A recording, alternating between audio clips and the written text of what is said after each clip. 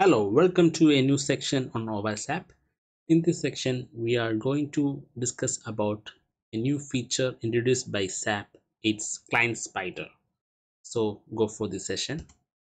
Coming to the background, we already have two types of spiders that are traditional spider and Ajax spider. Coming to the traditional spider, it operates by analyzing the HTTP responses and it's efficient for traditional web application, but it has limitation whenever using modern web application for testing.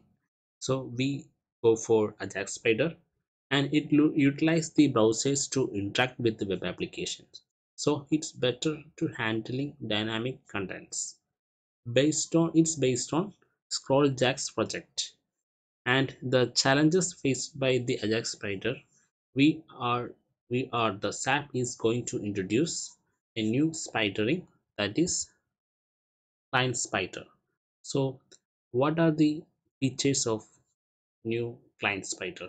It's a new feature introduced in OWASP ZAP new version 2.16, and it's designed to efficiently explore modern web application, and it's part of the client-side integrations add-on, and it's utilized the SAP browser extension for enhanced interactions.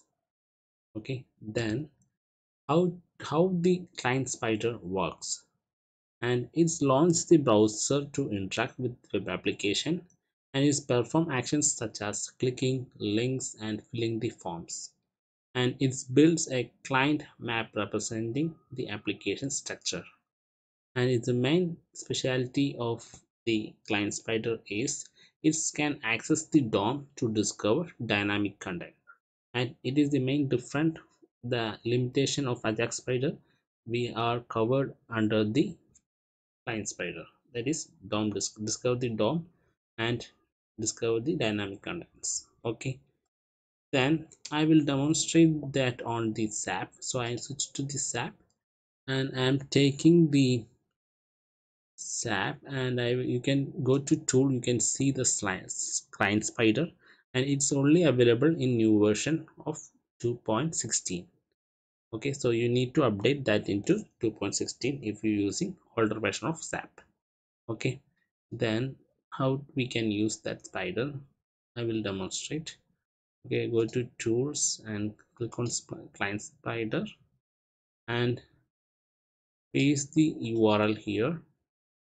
So I am taking the URL, the target URL is this, so paste this here, and you can use the user if you configure that. I have already done how to configure the auto login configuration authentication. Okay, so right now I just using the is the URL and use the browser Firefox Atlas, and you can choose, click on start scan, so it will start the spidering action. Okay,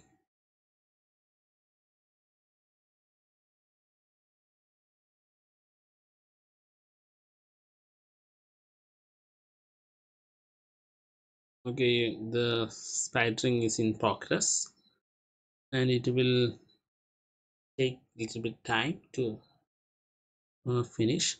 You can see under Client Spider, you can see the added nodes, task and messages. Three tabs are there.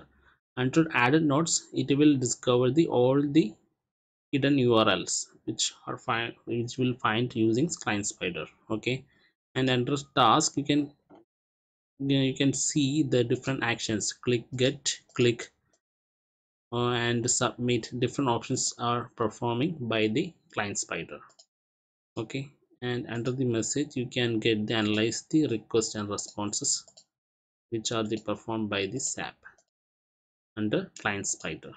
Okay, you can get the response and request analyze the, and in order to find the hidden endpoints for manual identification or inspecting the request and response analyzing. Okay, under the you can see there is a client map. Okay, client map tab. In that you can see the structure, that is the web application structure. So we can identify the different pages identified by the spider. Okay, these are the pages they are discovered using spidering. And this is the representation of our web application. Okay, and it is in progress. It took some time to complete. Okay, after completing this, okay, after completing this, you can go to the site tree and you can perform the usual procedure. That means the active scanning. That's all. That all you can perform from here. Okay, so we can wait for that. Before that, I will switch to the presentation. And coming to the comparison with the Ajax spider, the main points that having the client spider have, its client spider typically find more endpoints compared to Ajax spider. And the next point, fast discovery compared to Ajax spider.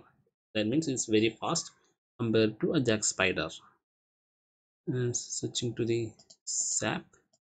Yes, I am switched to ZAP, and you can see inside tree the web application such a folder is there. So after client spidering completed up to 100%, then you can perform the active scan by clicking right clicking on the folder under site tree and perform active scan. So it will perform the active scan of, then click on start scan. It will start the active scan. So after completing this, so you can get the alert if there is any alert. So you can download the alert by go to report and generate report. So and click on generate report. It's getting the report after performing all the client spidering active scan and get the response, and they generate the report after that, and you can give that to developer for the further move.